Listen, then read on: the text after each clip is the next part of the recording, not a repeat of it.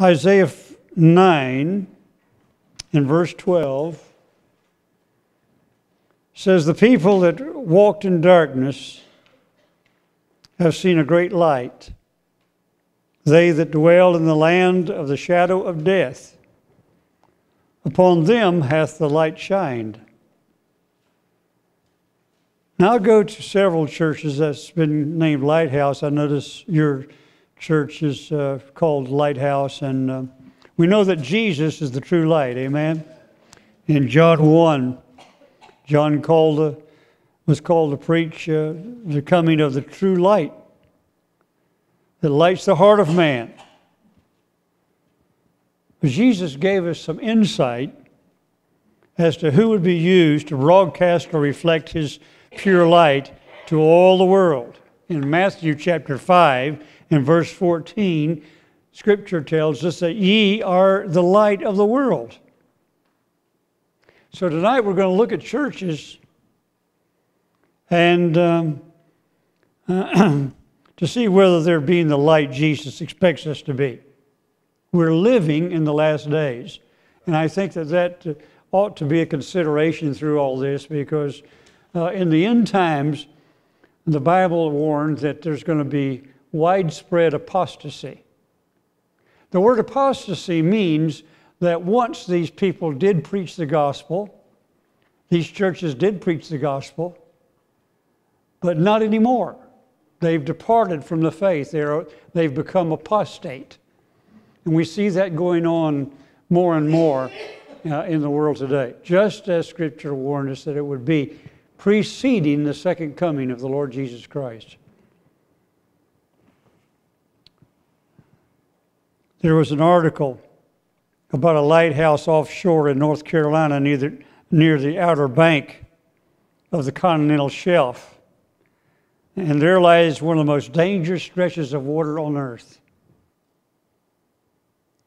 Over the past 400 years, it's become known as the graveyard of the Atlantic. Now, the problem is a 14-mile-long sandbar, which is called Diamond Shoals. And the problem with this sandbar is that it's constantly moving. And it doesn't stay put, doesn't stay where it's supposed to be. And much of the sandbar is just under the surface of the water, so the ships can't see it visibly, much of it. And many ships have sunk off of Cape Hatteras in North Carolina in the Atlantic Ocean. And so the U.S. government constructed a lighthouse in Cape Hatteras in 1870. It's the biggest lighthouse in the United States, 208 foot, 12 stories tall. It has 48-inch walls, and it has a staircase of 248 steps. So what's the purpose of this lighthouse? Well, it was built to save lives and property. That's its only purpose. Save lives and property. And when you think about it, churches have the same purpose, amen? It's a dark and dangerous place, the world is. And getting darker all the time. Evil men and seducers shall wax worse and worse, the Bible says. So the world is not getting better, but the world is getting worse. And in such a world as that, people are sailing through life in very dangerous waters. The devil's always trying to throw out obstacles in our way. Have you ever been cruising through life feeling that you're on top of the world? Everything's just going your way, and suddenly you hit a snag. Could be sickness, maybe a loss of job, maybe some sort of financial loss, life in a shambles all of a sudden. These are shifting sandbars, and the devil wants to steal your victory. But thank God there's a lighthouse, amen? In the dark old world that we live in, there's a lighthouse. And God has put a lighthouse in darkness that projects a light unto the seas of life. All biblical churches have the same purpose, and that is to save souls being destroyed on the rocks of sin. Now, I'm concerned that churches in general have forgotten their mission today. And they've gotten into all kinds of other things, like, they think that the job of the church is to feed the needy and provide the needy with clothing. That's a good thing to do. That's a wonderful thing to do, but that's not the job of the church. That's not the chief purpose of the church. Other churches think, our mission is to have fellowship with one another. Hey, that's a great thing too. I'm not against fellowship with one another. That's wonderful. But that's not the chief mission of the church. Others think, what we have today is a crisis in the family, and what we need is to counsel dysfunctional families. Whose family is not dysfunctional? Can you name a perfect family for me? I'll give you a teddy bear if you can. You'd never run out of prospects if you're going to be counseling dysfunctional families. That's not the mission of the church. Mission of the church is soul winning. Mission of the church is to shine the light of the gospel of Jesus Christ to an unsaved and dying world. That's the mission of the church. 1 Peter 2 verse 9 says, "But ye are a chosen generation, a royal priesthood, an holy nation, a peculiar people, that ye should show forth the praises of him who hath called you out of darkness unto his marvelous light."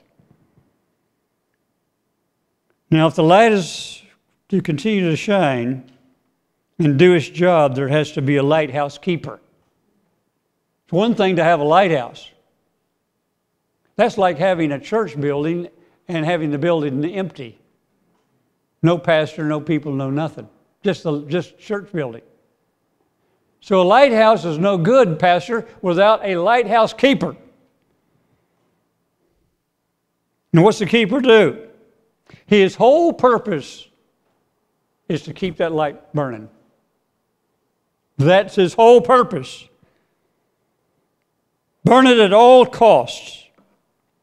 He had to constantly clean and maintain and repair the light. If the flame burned low, or the lens and mirrors were dirty, or the wick of the old oil burner needed trimming, he had to go to work because lives depended upon him maintaining that light. They were sailors at sea. They were depending on him. The first lighthouse keeper at Cape Hatteras was Adam Gaskins. Adam Gaskins was on duty 24 hours a day, 7 days a week. He made $333 a year in 1870 and a place to live. Less than $1 a day. And due to his hard work and those who followed him, the light burned 129 years without missing a beat. 47,000 nights without going out. Those who kept the light burning were known as keepers of the flame. Well, now, friend, if you're saved, you're a keeper of the flame. All saved people are keepers of the flame. And as this world grows darker and gets ever closer to the shore of eternal judgment, there's a greater need for the light of the gospel to shine. There's souls in the balance who will sink into hell if we don't let our light shine. Most of the church world will moan and complain about the sinful condition of the world, but where's their light? Where's the light?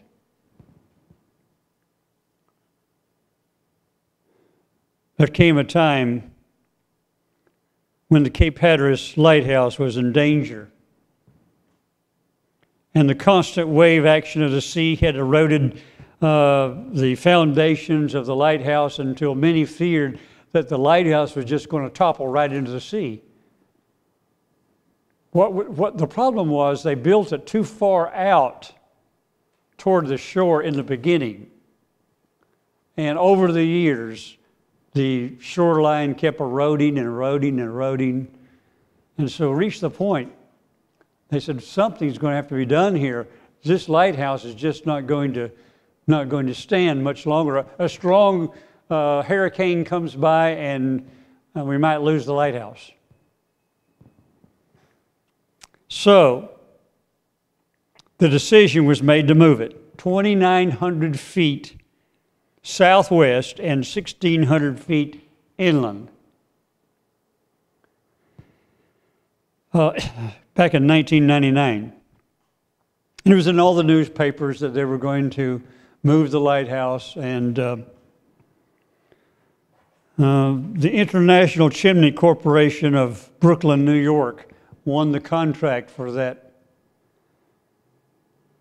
moving. They had an unusual slogan. Their slogan was, if you can build it, we can move it, if you have enough money. So the U.S. government spent $2.5 million on moving that lighthouse. And they jacked it up, and they built a railway from the lighthouse to where it was going to be moved, railroad track. And people came from miles around. I'm telling you what, they said, they're going to move the lighthouse. Let's go watch the lighthouse being moved. And they were even camping out there. And they thought they was going to see something great, something wonderful, something exciting. But they only moved the lighthouse maybe a foot a day. On a good day, maybe 2 feet. So that became like watching paint dry. They got bored and people left. Wasn't as exciting as they thought it was going to be. But whenever they moved the lighthouse, something happened.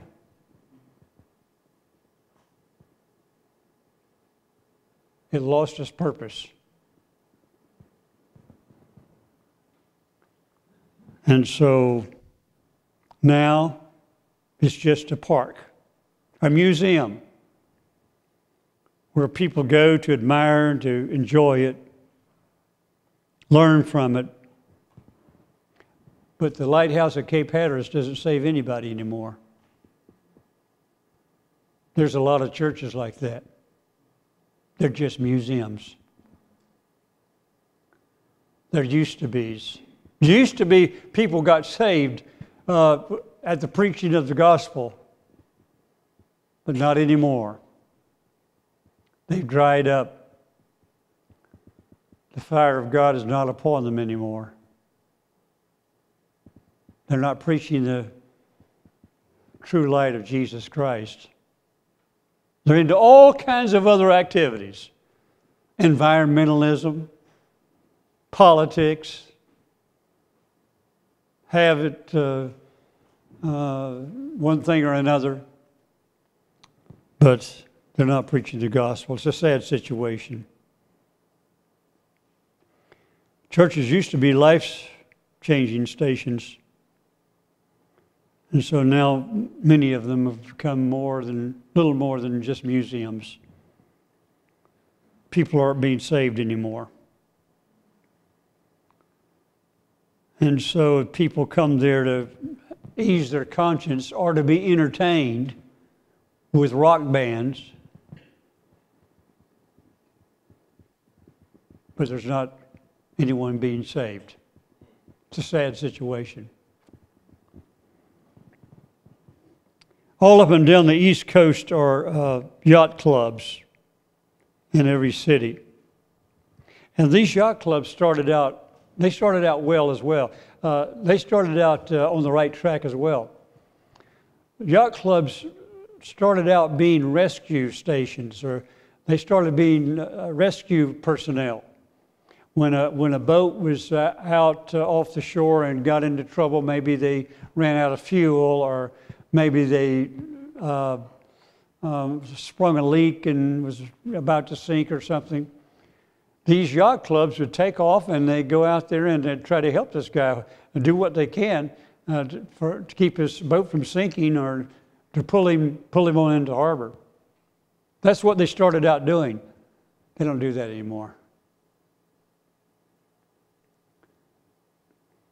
My wife and I are from Fort Myers, Florida. They have a yacht club there too. And the biggest thing on the calendar for the yacht club in Fort Myers is Christmas. And they have a contest where they decorate their boats with all kinds of Christmas lights. And the winner of the contest is the one with the most lights. And so this just becomes a drunken party at sea as they parade along the river. Somewhere along the line, they lost their purpose. They're not being used to save anybody at sea anymore. They got off track. And churches have done the same thing. Now, to rescue the perishing is hard work. It's not easy work. It's the hardest work I've ever done. Saving souls, preaching the gospel, saving souls, soul winning. That's the hardest work I've ever done. It's not easy work, but it's the most rewarding work. And it pays eternal dividends.